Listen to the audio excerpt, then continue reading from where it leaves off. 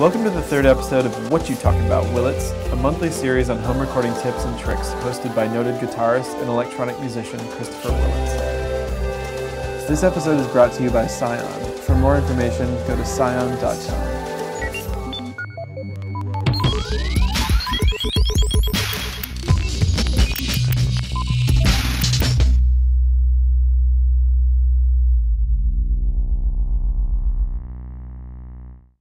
Since the last episode, got a bunch of different questions. A few of them were centered around MIDI interfaces and chaining gear together and stuff.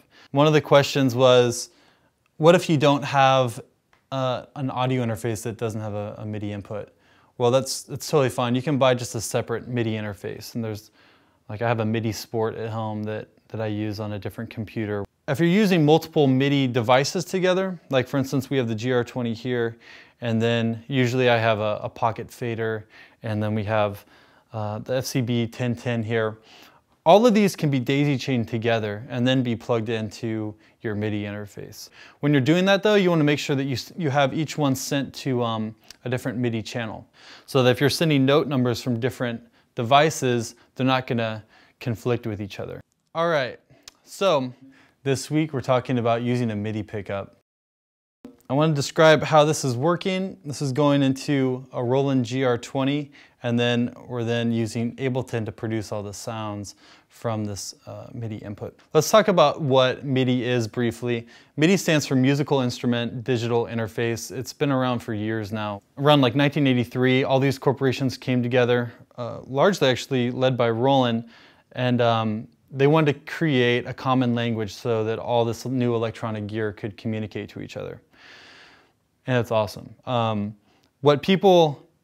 it's also not awesome at the same time because there's different limitations to it, but it's more awesome than not awesome because you can have different gear communicate to each other. And there's not really another standardized way of doing that. But what confuses a lot of people about MIDI is that MIDI is not audio. MIDI is just a protocol for communicating between devices. So we're not actually sending an audio signal from the GR-20 into the MIDI input here. Okay, that's just some ones and zeros that are being sent, transmitting note information and velocity and the length of the note and all this stuff. So the way that this pickup works is each little section of this pickup is sensitive to each of the 6 strings. So a current is then sent to this box over here, the GR-20, and then the GR-20 is doing a voltage to MIDI conversion. So it's converting the vibration of the current into a note number. So once we get the note number from the GR-20, we can send it to a keyboard or we can send it to Ableton or anything we want to. In Ableton Live, we're going to be using 2 different kind of instruments. We're going to be using operator, and then we're going to be using drum rack. So operator is the way you can synthesize new sounds, and then a drum rack is the way that you can take a sample, slice it up, and then we can map all those different notes, those different slices, to different notes on the keyboard or onto the guitar fretboard. So let's set up a new project in Ableton. We have to make sure that our MIDI preferences are set. This will just take a second.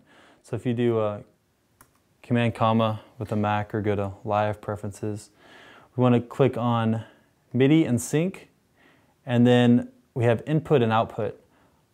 Okay, for input, we want to just make sure that all these are turned on. Okay, these are slightly different between track, sync, and remote, but just for simplicity's sake right now, just keep it on. You mainly need this one on. And for output, we don't have to worry about it because we're not really outputting anything from here. But what's really cool about this setting is if you had another Ableton setup, you could send sync from this Ableton setup to another one. So if you're jamming with a friend, they could get your pulse and then you guys are going to be in sync. I actually did this on my last tour, which worked really well. I had 2 computers, both running different things, but luckily now I can just have one. Okay, so that's that. You just set up, make sure that it's turned on. And right now the Traveler is my MIDI port, but you guys could have whatever, it doesn't matter. Okay, so then for this one MIDI track, we have to set up some type of instrument that's going to take this MIDI input and do something with it. right now you can see this meter right here is showing the velocity amount. So in other words, how hard the note is being hit. And we're seeing that right now because on the MIDI input right here, we have all ends selected. This input selector is right there. Same thing that we were doing a couple episodes ago when we were setting up our loops. So all ends just means that any MIDI input is coming in, okay? We're not discriminating against traveler input or some other interface or whatever.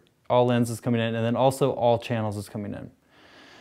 All channels is fine right now because this is really the only thing we're going to be recording. But if we had a keyboard or other devices set up, you'd want to make sure that you're specific to the channel of that MIDI device. And again, you set that on the device itself. You're not setting that in Ableton. You actually have to go into the hardware and say, this is transmitting on channel number 2 or 3 or 16 or whatever. That's good to go. So now we have to set up on the MIDI track, we're going to set up an operator. An operator is the way that it's going to translate the MIDI note number it's getting from the GR-20 to actual audio signal.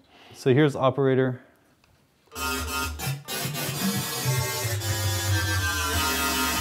Whatever. This is an FM synthesis module, so you can do tons of different stuff with this.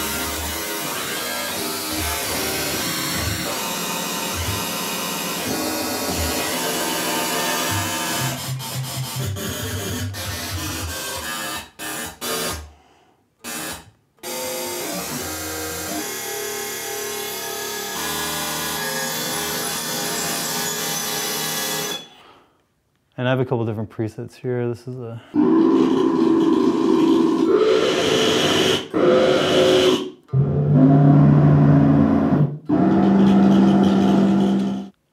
here's another one. This is like super high frequency stuff.